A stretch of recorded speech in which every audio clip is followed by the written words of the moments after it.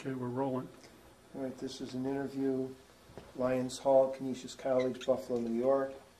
It is the 8th of May, 2008, approximately 9 a.m. Interviewers are Mike Russert and Wayne Clark. Could you give me your full name, date of birth, and place of birth, please? William Callahan Lyons, on the Feast of the Immaculate Conception in 1946 at Sisters Hospital on Main Street in Buffalo, New York. Okay. It was a Sunday, by the way, right after a Canisius basketball game in which they won. But my mother didn't go, just my dad. What was your educational background prior to entering service? I was a graduate, let's see, I was one of the last graduates. It was an 8th grade diploma from Felton Grammar Junior High School at the time in North Tonawanda. We were still doing 8th grade graduations. In 1965 from Bishop Gibbons High School in North Tonawanda. And then in 1969 I graduated from college here. Okay. Now you were in the ROTC program? ROTC was mandatory at Canisius College then. There were a lot of rumors as to how much the Jesuits got paid for putting the Army on campus, but nobody ever knew the truth, which is really typical. It was a time when the war was starting to percolate over in Southeast Asia. It had been going on for a little while. Under the, actually, Eisenhower administration, a small amount, a trickle. And then another man with military experience, Jack Kennedy, sent a few more troops in. But a man without any military experience, and another Texas politician who sent in a whole bunch of guys. I'm not sure, I'm never sure why, but we got up to 500,000 troops under Lyndon Johnson. Mm-hmm. And when I was enrolled as a freshman, it was pretty standard. We just did our OTC. There wasn't any place to do it. We used to march in the quadrangle.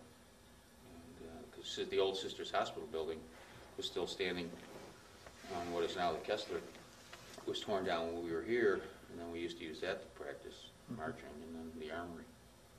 But everybody did it. And it was an interesting time because I think the power of the professor rose to inordinate levels. Because if you flunked out of school, you were drafted. Like, it was immediate. In fact, I was in Washington 3 weeks ago. Stopped to see my mother and dad's grave.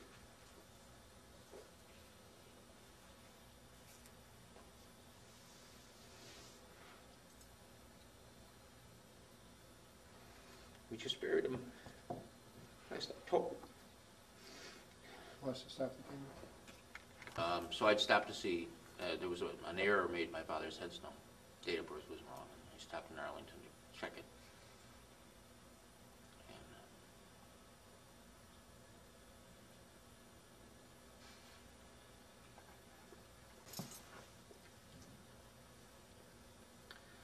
Tommy Flanagan, who was commander of the Corps of Cadets.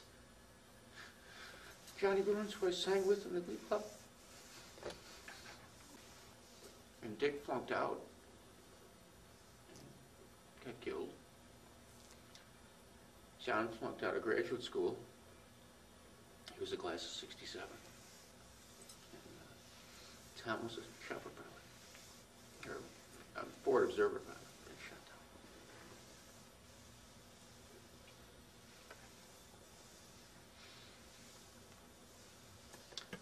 I normally don't react quite that way,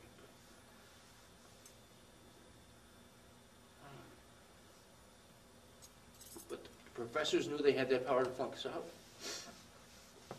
And they became very politically active, very anti-war. And those of us who were in ROTC, particularly in the advanced corps, had to be very careful to make sure we didn't take the wrong classes or they'd flunk us out. And it was happening. There were a couple of these guys who were real assholes. And fortunately, Father Dembski was a military guy and had some understanding of that. But again, the days of academic freedom and all the rest of it. But the big issues on campus then were in '67 were the race riots in the city. I was elected student government president, I think it was April 5th of '68. April 4th, and Martin Luther King was assassinated the next day. And I remember meeting with Father Maloney and Mike Langan and Father Dumsky, trying to decide whether or not to close the school. And our concern was to close it for safety purposes because of the riots. And Father Dumsky was adamant that we were not going to back down. I was excused from that meeting with Mike and Father Maloney. And about an hour later, Mike came out and told me to go over to ROTC and tell them to lower the flags to half staff. They were very difficult times.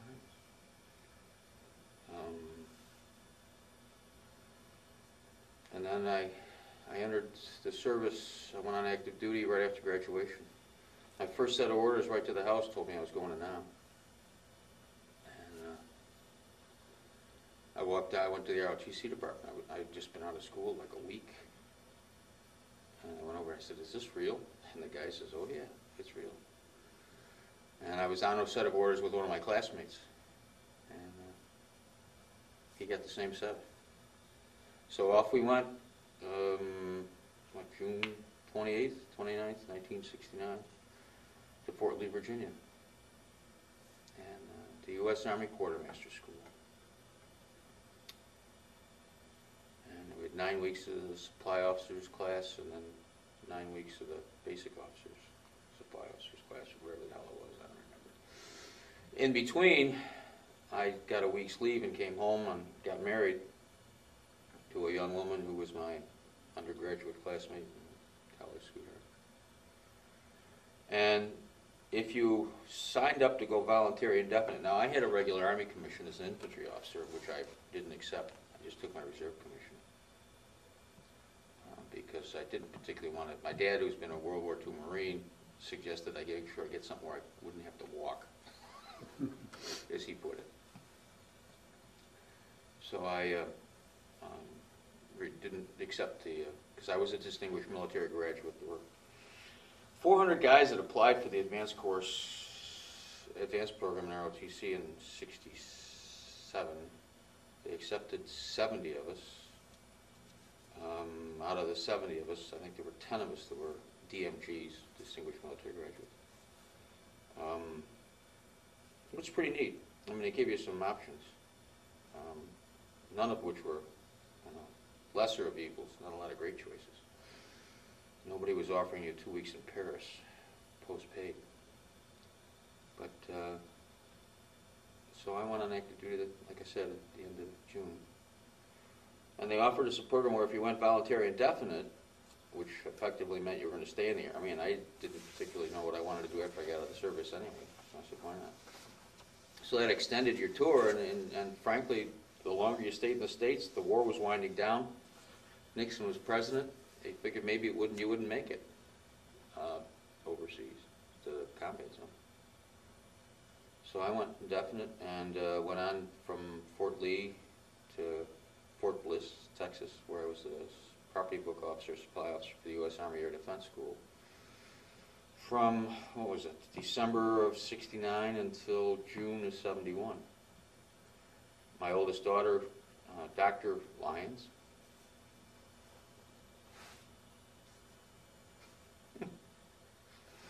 Canisius College, 1991,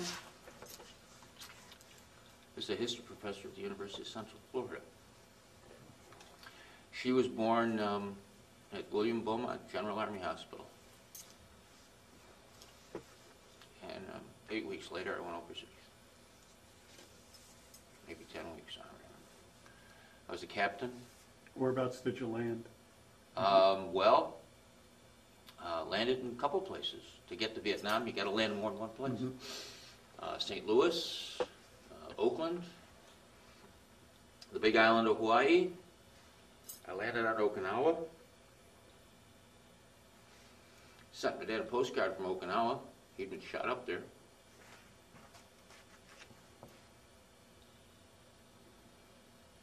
He still had the postcard when he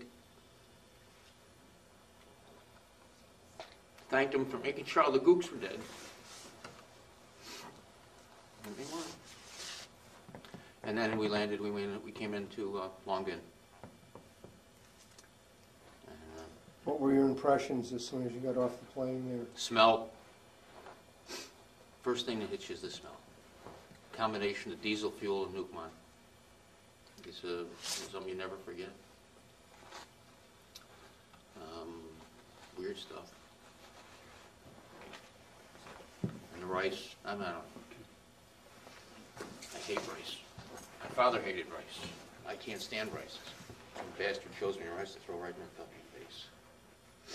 I have a couple friends who were in Vietnam that will not touch any kind of Oriental foods. Yeah, no chance. I mean, they used to eat it with maggots. God knows what else they'd mix in with it. They get protein. But I'm an American. I want beef. So I served as the last commanding officer of the U.S. Army Depot at Cameron. Closed it from middle of July,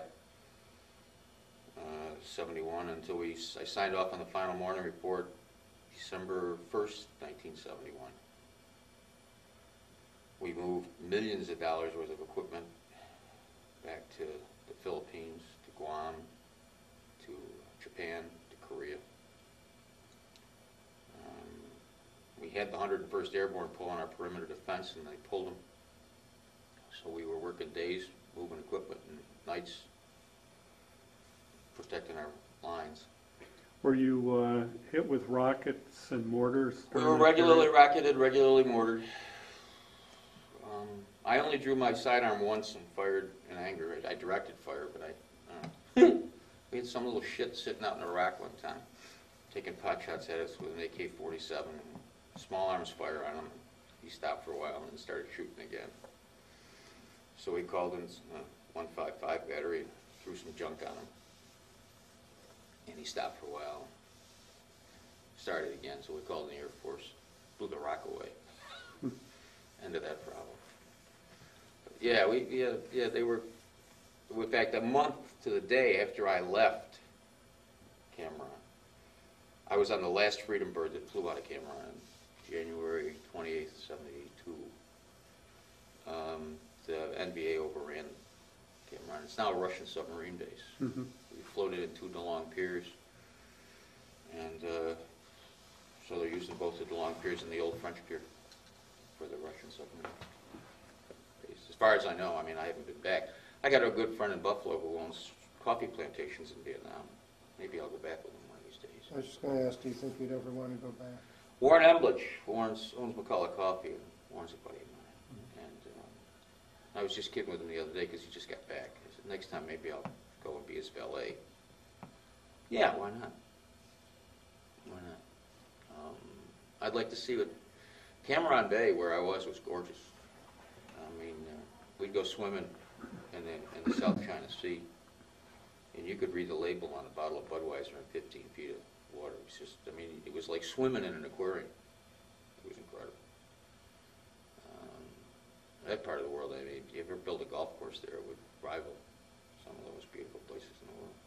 Now, were you with the 1st Logistical Command? I was with the U.S. Army Depot, Cameron Bay,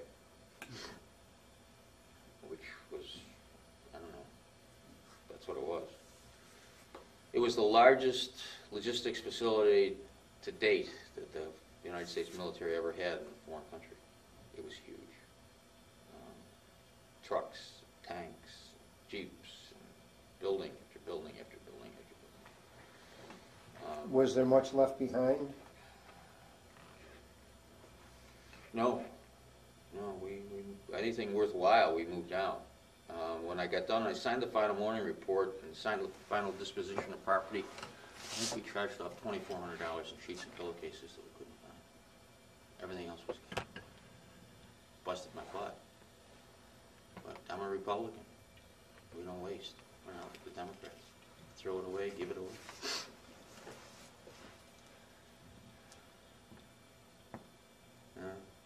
No, we worked hard. I worked the kids hard. I had 1,500 men in that battalion at one time. We got down to one company.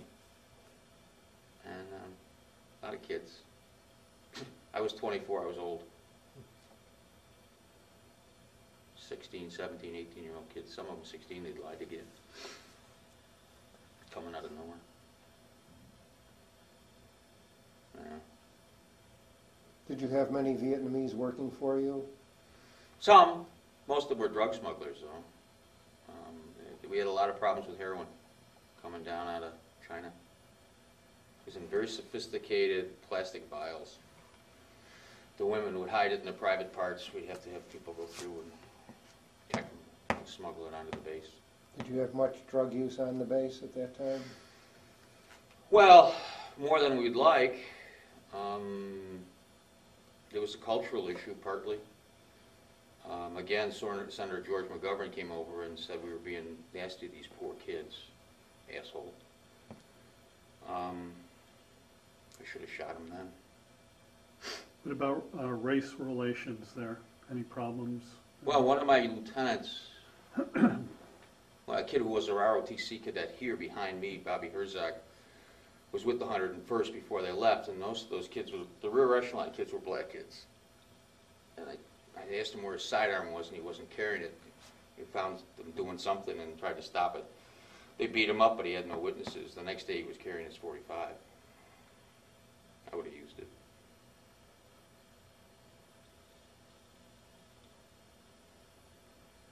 They were tough. But the Army was, according to Harry Truman, not segregated anymore, but it was. Part of it was Lyndon Johnson, like the Great Society stuff, created this thing called Project 100,000, where we took on kids out of the poverty belt, black kids. Most of them couldn't read. And we had to paint the docks, certain colors and tell them to put the yellow boxes on the yellow colors, because they couldn't read. And that only, and then some guys see those guys not working and the other guys are working, and it only exacerbates it. And a lot of it was because the kids who couldn't read weren't hustling were the black kids. But that wasn't a function of being black, it was a function of the poverty that they came from. But Johnson decided that he was going to fix the problem by putting 100,000 in the service. They never should have been there. At least not without going to school first.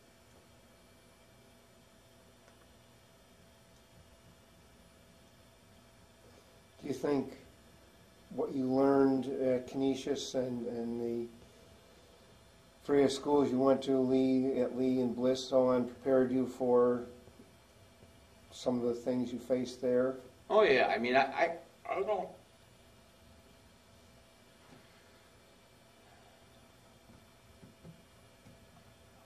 I don't think I was ill prepared at all. Mm-hmm. But it didn't hurt that my father was a commissioned officer.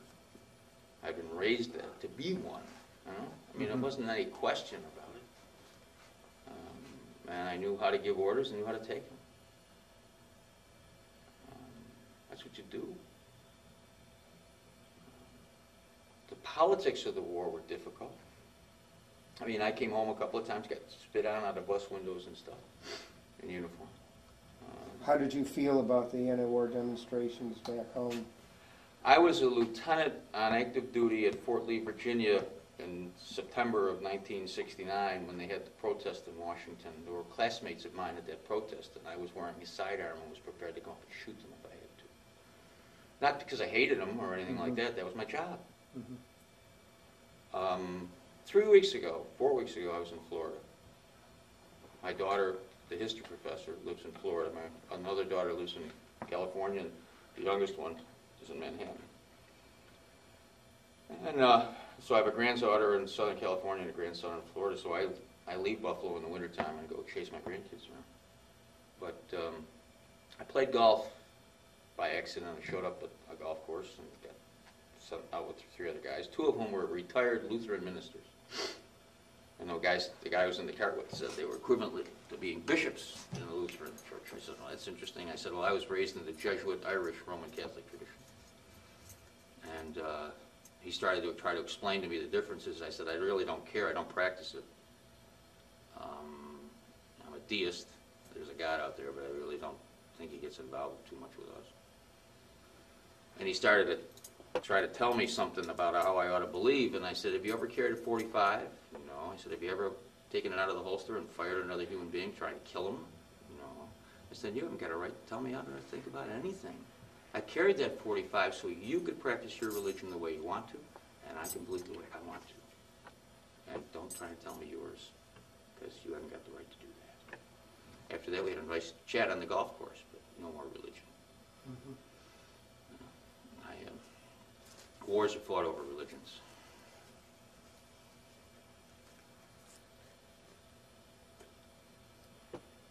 So when did you return to the States? January, let's see, the plane landed on a Saturday morning. It was the 29th. We're coming out of Chicago when the pilot said, welcome to Buffalo, there's no temperature. And that was before there were tarmacs, or the gateways. So you got off the plane and walked across the tarmac, and I was in my lightweight greens. I'd never been so cold in my life. Frozen. God.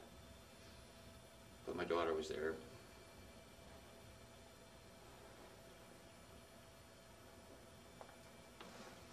My mother. Hi, folks. How'd you feel about getting back? My dad and I sat and talked for a long time. He said, there's something about being a commissioned officer in a combat zone and having that same experience with your doctor.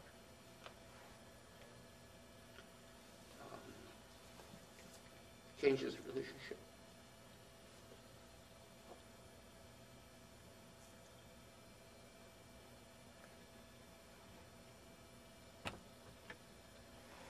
Yeah, I woke up this morning about 4 o'clock. I got diabetes from Agent Orange exposure. Where did that happen? And, In Cameron? Or? yeah. I don't know exactly.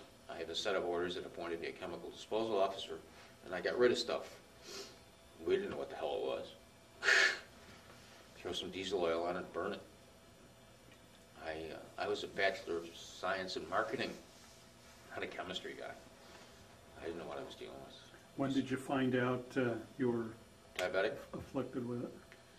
Actually, I was working for a bank down the southern tier. I was executive vice president of the bank and president of the holding company, and they wanted to put an insurance policy on me, a pretty big one, because we didn't have a lot of management depth. And so they sent in some nurse to take my blood for the insurance physical, and she came back and said, there's a problem with the blood. We don't know what it is, but it must have been a mistake. So they came back and took a second blood test and said, you got diabetes. And it was at the same time that the VA recognized that there's a correlation between service in Vietnam and diabetes. They don't know exactly what the connection is, but the incidence of diabetes among men of my age who were in Nam is like off the charts. So they've recognized it as a causal relationship. And the VA's been wondering. I called the hospital this morning because my blood sugar was below 70, and the nurse got back to me like at 7:30 this morning. Talk to the doctor, but I don't know, normally once I eat something, I'm pretty much okay. You have to take insulin shots? No, I'm not doing the shots, I'm just medication. It's adult onset type 2. Mm-hmm. My sister's an adult nurse practitioner, a DUBL graduate, and has a specialty in diabetes. And there's something unusual about the one that we've got. It's a strain, you know. She tells me they don't know too much, but we got it. Could be worse. Charlie could have killed me, but I could see him coming, so I'm glad we had it. Defoliants work wonderfully in terms of clearing fields of fire. If that's the worst thing I got to deal with, that's nothing. They're good to me. The folks up there are wonderful. I can't say enough about the VA healthcare system. Anywhere I go in the country.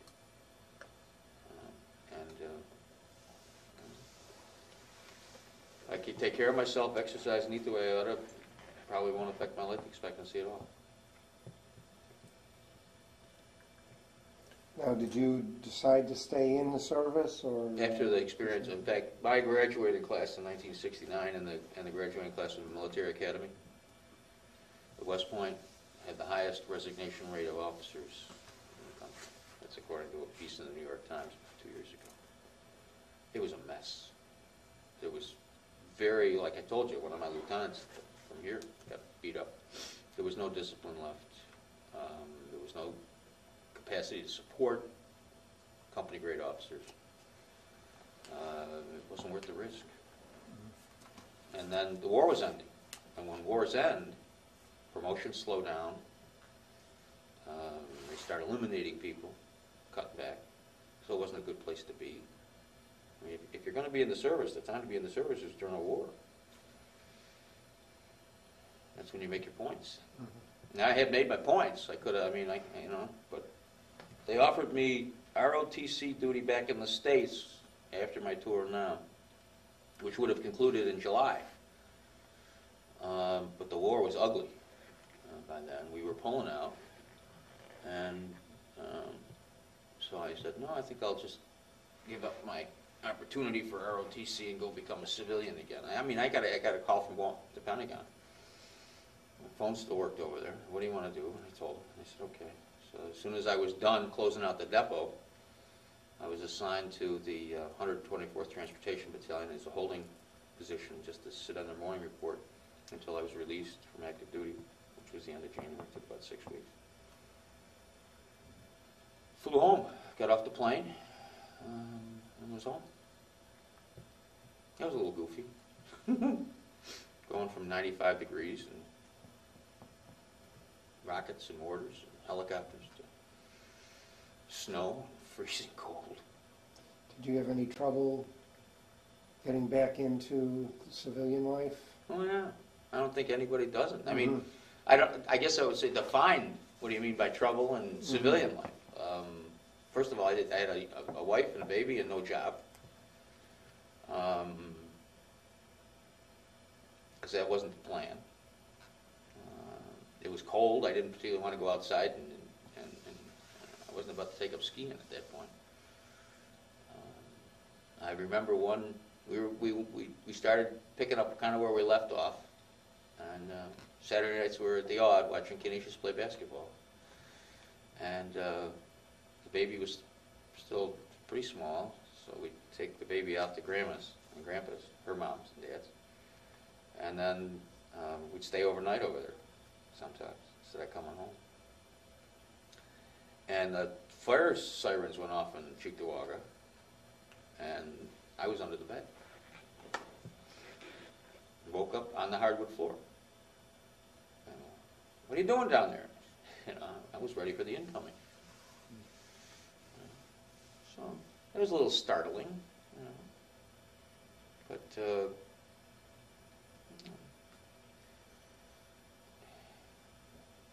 when you're 25 years old, which I was, and you got a family, and you're trying to figure out what you're going to do next, you don't have a lot of time to think about readjusting. You got to feed your family. So I ended up going to work. I interviewed for the last day that they were hiring for the training program at Marine Midland Bank. And my first couple of interviews didn't go real well. Whether that was anti-war sentiment or not, I don't know, but in one case I suspect it was. But I got up to one of the senior guys, and he said, "What are you doing here?" He says, "Your resume says you're looking for a job as a salesman." I said, "Well, you need them." I said, "A year ago I was a captain in the United States Army, owned a home in Texas, came home to Buffalo before I went overseas, wanted to buy a washer and a dryer because we were doing old-fashioned things like washing diapers back then, and went into a Marine Midland branch and applied for a credit card to buy the washer and dryer because I didn't know how long it was going to take to get my paycheck back home. It wasn't a question of the inability to pay, it was just a question of conserving cash. And they turned me down. And he turned around in his big old chair, and all I saw was the back of this leather chair for about 5 minutes, and the next thing I heard was, "You're fired." And he hung up the phone and said, "You're hired." Whoever the guy was that turned me down, he fired him on the spot. Of course, he had started MasterCard. So that's how I started my career in banking. And there were 2 of us in my management training class at Marine that were non-vets. And people were afraid of us. It was amazing. Bob ended up retiring out of the SBA, and he had graduated from Villanova, and they came back and got his master's here at UB. So he had his MBA, started on the GI Bill, and we started the training program together. So he'd been back a little bit longer than I had. But sometimes we'd wander off on a Friday to have our lunch, and sometimes it would be a liquid lunch. And nobody ever said a word to us because they were afraid we'd kill him on the spot. It was amazing. Bob and I were not killer types, but they knew we'd been to Nam. Did you ever use the GI Bill? Yeah, I did. I started my MBA program here at Canisius with it. Chip Keene, one of my classmates, was teaching me pre-MBA calculus. I went for 4 weeks. We had a quiz. I walked in with the quiz, and I opened up the book to look up the formulas. He said, "You can't look up the formulas. You got to memorize them." I said, "What, are you crazy?" I walked out and never went back. I said, "That's what a book's for." So, yeah, 4 weeks. Almost all the other education I had for the companies that I worked for paid for. I had a lot of continuing ed, but never did that. Did you ever join veterans organizations? I'm a member of the American Legion Post at the Saturn Club, which meets twice a year, Memorial Day and Veterans Day, for a lovely luncheon. My father-in-law took me to join the VFW post in Depew, and they said I wasn't eligible because I wasn't a veteran of a war. Vietnam wasn't a war. He was so crushed because he was looking forward to us being comrades together over there, and they wouldn't have me. This was, Vietnam. Well, that wasn't a war. That's a police action. I'm a member of the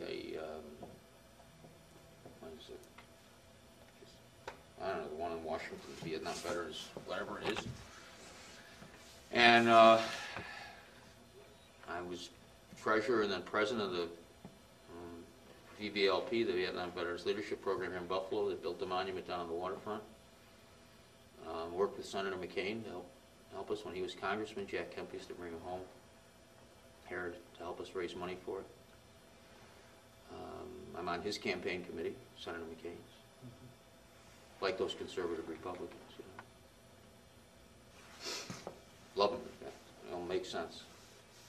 And I don't know how I ever ended up here at Canisius, but there are a few of us, Billy Scretany, a few of us Republicans around here, but not many. Did you ever stay in contact with anyone that was over in Vietnam with you or in the service with you? Ron Pelosi, who's the mayor of the city of Tonawanda, he's my classmate from high school, college, and he was in Nam. I maintained some contact with Ronnie, not a lot. Charlie Leone, who was a classmate of mine, was on the same set of orders. I did for a number of years, and then he got married and started having his own kids much later in life, and I run into him once in a while. Mike Rehak, who was a classmate of mine here, didn't go to Nam, but he was stationed in Alaska. And by the time, if I had taken an overseas tour rather than going to El Paso, I wouldn't have gone to Nam either. Because the war was winding down and the Army wasn't paying to move you from an overseas tour, so Mike never made it. A bunch of guys that were classmates of mine who took, like Jimmy McGugan went to Panama, Terry McLaughlin went to Germany. They never rotated over to Nam because the war was winding down. We were there cleaning it up. How do you think your time in the service had an effect on your life?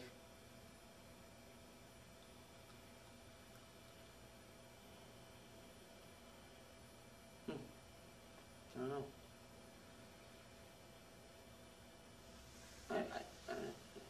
I mean, I'm a different person because of it. My classmates will tell you that. My ex-wife will tell you